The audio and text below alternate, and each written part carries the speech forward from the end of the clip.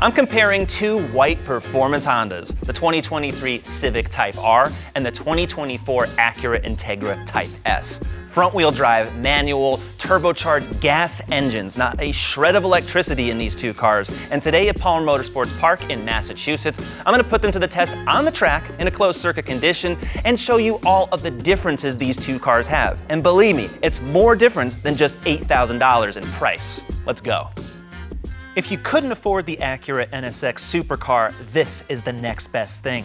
The Integra Type S or the Honda Civic Type R. For under $60,000, these are four-door sedans with plenty of practicality and space for the regular commute, and tons of track-focused performance for when you really want to have a good time.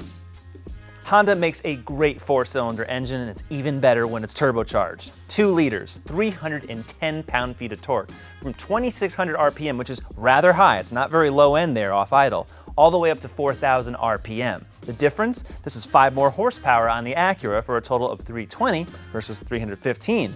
And in doing so, it actually gets 1 mpg less on the EPA city cycle. You get high in the 20s on the highway if you're driving comfortably. However, if you go on a track at any time, expect those numbers to drop very, very far. 6-speed manual transmissions, that's it. Front-wheel drive, that is it. And this is a slightly brighter shade of red than that. There's a problem when you stuff too much power into a front-wheel drive car. All of the weight off the line, that transfer, goes to the back, and that means you lose traction in the front. So to compensate for that, Honda and Acura have fitted some of the widest front tires you'll find in a production car, 265 millimeters in width. And in front, you're getting red Brembo brakes, just like the Civic, 19-inch wheels with Michelin Pilot Sport 4S tires. There's also another challenge, exhilarating while you're turning. Honda and Acura fixed that by having a limited slip differential as standard, so that can vary the torque split left and right. It also has a special suspension setup. It's actually a dual axis McPherson. If you look at it, it's kind of complicated, but what that does is it reduces all of the transfer of forces from the steering and the acceleration. So that means the tire is as level as possible. When that contact patch is as level as possible with the road, you're getting the maximum torque transfer, which means more fun, more of the time. It's a little misty today and the track is very damp, so I'm not going to be even approaching the limits on the Integra Type S or the Civic Type R. But just know that there is plenty of power at all times. Because on this track, it's very windy and it never, ever, ever gets straight.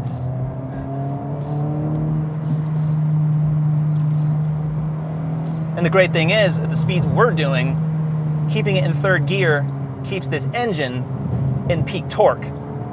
Because these engines are a little peaky. Despite modern turbocharging, the maximum amount of torque does not hit until 2,600 RPM. So off the line, you kind of get that laggy feeling of old. But when you're in the power band, like now, there's a lot of understeer. Oh, that's no getting around that on a damn track with front-wheel drive. Okay. But imagine everything was perfect, and this engine damn near pretty much is. Steering feel, I don't know, even the steering is just slightly less communicative than the Civic Type R. It's just ever so minor. And that's owing, I think, to the Integra being more of the road car versus the Civic, which is the track car. It's the difference between S and R. But everything that I've really loved, everything that I've really loved about driving on the street, it doesn't always correlate to the track.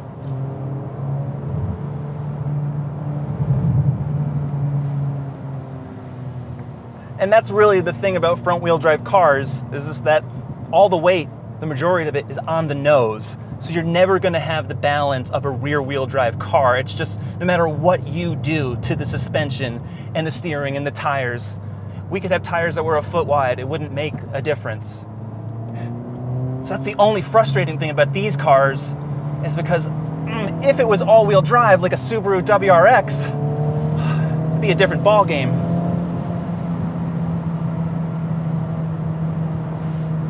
So while this Integra is definitely not really a track car, I've found during my time that on the street, you can approach levels that you wouldn't think you could in a front-wheel drive car when the surface is dry. And you can power into turns and power out earlier without worrying about understeer. Just that on a day like today, I can't really show you that. But take it from me, it really, really works. You get in a highway on-ramp in the Integra, you'll be blowing by people and you never would have thought that was possible in a front-wheel drive car, but it's tuned really, really well. What I also like on or off track is the fact that this exhaust is much louder. And you get pops and bangs. I absolutely love that. On the Civic, it's meant to be an international car, and there's all sorts of noise restrictions and regulations going on, but not here in the United States, at least not most of the states. So they really uncorked it, let more sound come through. It's not quite as crash and bangy as the Elantra N, so watch that review. But it's really loud. It's just another reminder that the Integra is just extra special because it's only for the North American market. This is not a global car. So that kind of adds to the appeal.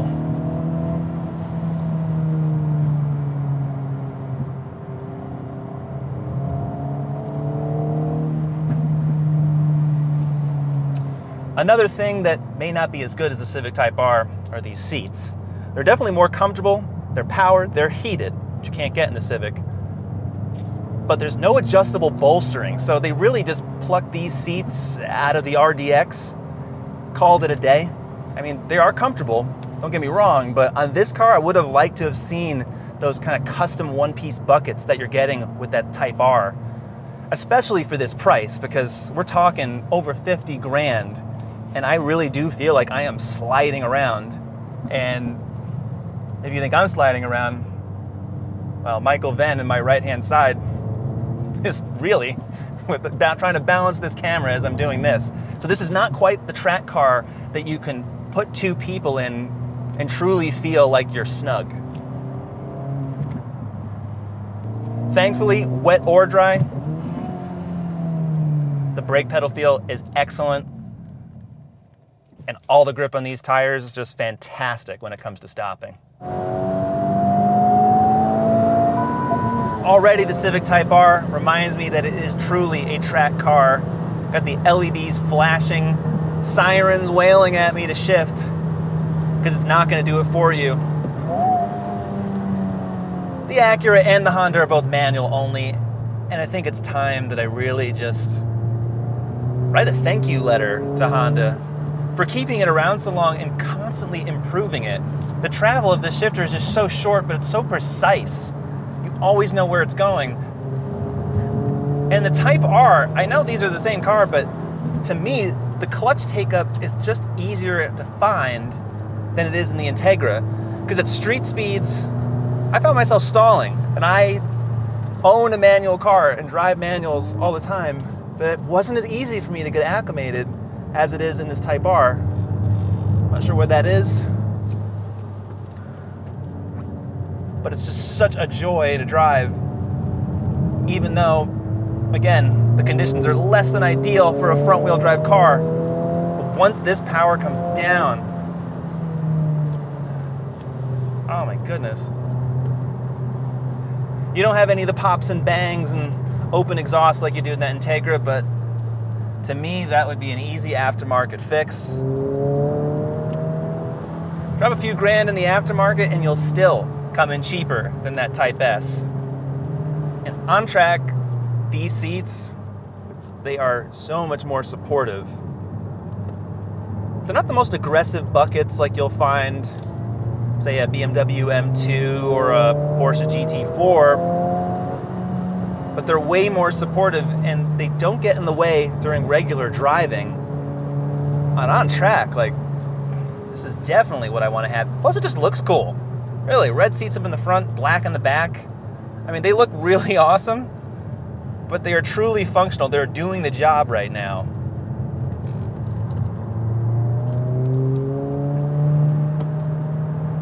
Another thing that the Integra does not have that this Civic does all the readouts in real time. I'm not looking at them, but all these numbers flashing by, it's showing you oil pressure, it's showing you G readings, everything in real time except tire pressure. Couldn't find that one.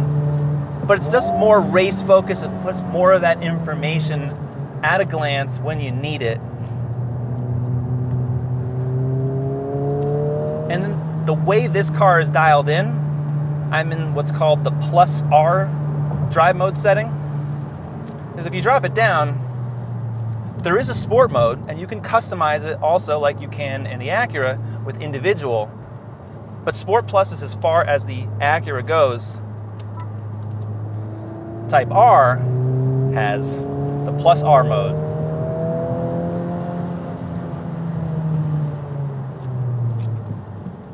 Still has the automatic rev matching, which I do like on a track. I know you can heel toe. I'm not really too good at it. On a track like this, that's always very windy. Again, gotta be so judicious with the throttle because there's just no traction. That's really my just biggest gripe with these cars, is that if it's less than ideal conditions, you don't have the full experience that you would say Volkswagen Golf R, Subaru WRX. Those cars constantly with their all-wheel drive systems can put the power down in any condition. And I would not be having these issues right now were I in one of those cars. But I get where Honda's coming from here. This is a mass market car, one of the most popular cars in the world. The Civic has been on sale everywhere for decades. And creating a race-ready version out of this car, it's not an easy task, but on the right road, you can tell they hit all the marks.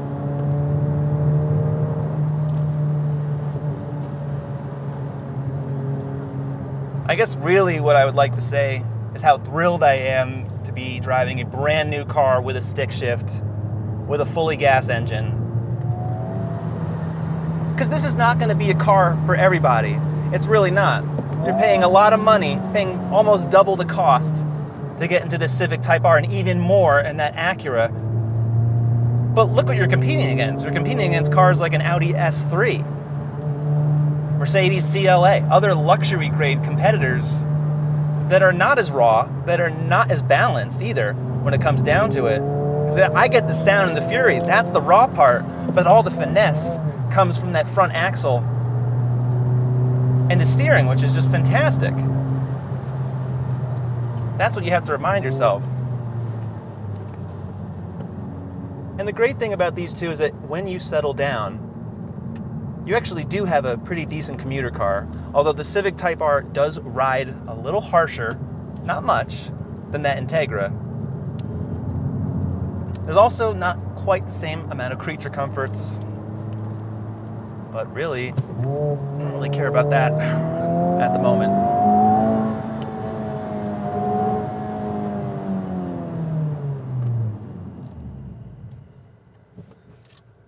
Phenomenal, as it should be. The Integra is a ½ inch wider than the Civic, and it's also 5 inches longer. How can that be? Well, it's actually just the body overhangs and the fenders. These are definitely a little wider. They're more tacked on than what you see in the Civic. It's kind of surprising on this car. But if you look at the front, this nose, it really juts out more. The Civic is flatter. All of that just adds to the 5 inches. They're just bigger overhangs because the chassis and the wheelbase are completely unchanged. Now what you'll find underneath on the Type S is functional air and brake cooling ducts, where on the Civic, if you notice on those outer flanks, they're actually sealed, kind of like a Toyota Supra. But everything else is lowered. You're getting that Type S logo, but you're getting also the functional hood scoop, just like the Civics. Everything else carries over. And it's not just the fact that this body is a little swoopier looking, and even though it doesn't have that rear wing, it is very, very aggressive for what Acura calls a luxury car. You might think the Acura, because it's more expensive, has a smoother, more finely crafted body. But these fender flares, the door trim, the sills, they're more tacked on than anything that you'll find on that Civic Type R. The body is totally different, and even though it does look pretty racy, it has a more tuner looking vibe than the Civic. The Type R used to be kind of a mess. It had fins and wings all over the place, looked kind of ugly, but now it's the prettier car. It actually looks less of a Japanese tuner car than that Acura Integra. It's kind of weird to say that because this is the Honda, and this is supposed to be the crazy racer version. Type R in Japan is a massive, massive deal if you know what it is. But if you don't, it looks more like a Civic Si, with just some extra badging and extra touches, like this hood scoop, for example, that's fully functional. There's also a bigger radiator. I love how you can see that through the grille, nice black mesh going on, but it's definitely a more subtle car than the Acura in every measure, and looking at it up close, I never expected it to be that way, but I like it. Compared to the Acura, the Civic just has some nice flowing body lines. Everything just has nice forms and creases, and white is not an easy car to pull off because it would show if anything was tacked on. There's nothing. And even this black piece on the bottom, which is extra aerodynamics with this little fin ahead of the rear door, it just looks really good. I like how all the trim goes on. I like how the black wheels and the red center caps here. That's all just for looks, but in terms of function and design, this is the better car. And I think it's going to last a little longer than that Integra, but it's a question of style, not of function. Well, there is one thing that is tacked on, this big wing, but it's smaller than before and it's now black instead of body color, so it hides and actually looks more decorative than before, but it's not decorative. It's really there for performance because Honda has set some Nürburgring lap times that they did not do in the Integra Type S. And even though you can get a little deck-lid spoiler on the Acura, this is the one you want for real track time. Aside from that big wing, look down at the exhaust tips. This one has a bigger center outlet than the other ones. This one's all symmetrical. And the taillights, just a little more sweepy. I like this kind of chicane track look here. It's also full LED, and this is not. Those are incandescent bulbs, but this, being based on the Civic hatchback, has a rear wiper, and that can help. Both cars are practical for every day, but the Honda has a lower load height, which means it's easier to get all this stuff in here, and it also has 0.2 cubic feet more space. It's probably due to the shape on the side, and also that this has a big subwoofer in the back, which this car does not. The Acura seats, they're more like conventional crossover seats. This is powered, it's heated, which you can't get in the Civic. This passenger seat is manual, which I think should be powered, and really it's just all about comfort. You can stretch out, and if you're fatter, you definitely want the Acura. There's more colors available in the Integra versus the Civic, and on the right passenger side, there's more padding, there's just more trim and slightly restyled air vents. Otherwise, it is the same car. For the extra money, you're getting better leather and Alcantara inserts, and on the back, you're getting full leather seats that are all red, whereas the Civic is black. I just think this is a slightly more upscale experience, not by a lot, but it is noticeable. If you're into red, well, the carpet matches these seat belts and these hip-hugging seats and shoulder-hugging. The material's not quite as nice. This is really more felt-like than Alcantara, but I gotta say, if you're into race mode, this is the car for you. The Civic already had a really high-quality interior, and you don't get anything that much more for the extra money of a Type R. But you get this badge on the dash, you get the aluminum shift knob, and a few extra buttons here and there. But it's the red carpet that is just so blindingly red, and that might be a turnoff. Because this red and black interior is the only interior you can get, it does keep the Civic cost down. And what's also unique about both of these cars is that back seat is only for two. So this is a four-seater. The infotainment systems are identical. They're 9-inch touchscreens with wireless Apple CarPlay and Android Auto. You get all the usual Honda features here, color-coded tiled icons, but the Type R has the Honda Logger app. And here, you can basically log all your data from different racetracks. You can also see real-time data, because all of this stuff is just fun to watch. Does it do anything really on the road? Well, you can put it in 3D, and if you really just kind of want to see this car move around a bit, it's kind of interesting just from a visual standpoint, but you cannot get that on the Acura, and the Civic Type R also has navigation, which the Acura doesn't have, which is a little weird.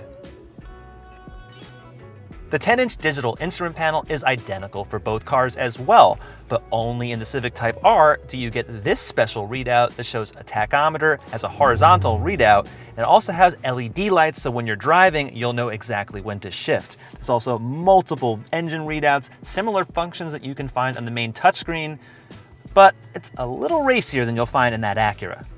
The 2023 Honda Civic Type R starts at $43,795. The 2024 Acura Integra Type S starts at $50,800. When you add up the options, and they're basically aren't any, it's just paint. The Acura is $52,595, the Honda $45,345. So for a little over $7,000, yes, you're getting a few extra features on the Integra, but is that enough? If you want a more luxurious experience, especially that plusher interior and some more amenities, perhaps the Acura is for you. If you don't care about any of that and you just want the raw numbers and that big wing, then the Civic will do.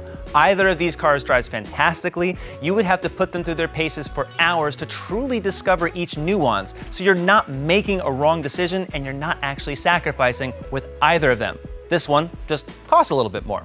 That's it. If you want even more detail, go to CarGurus.com, read the full reviews on both these cars, and subscribe to our YouTube channel. And also, special thank you to Palmer Motorsports Park for letting us come out here today. We'll see you next time.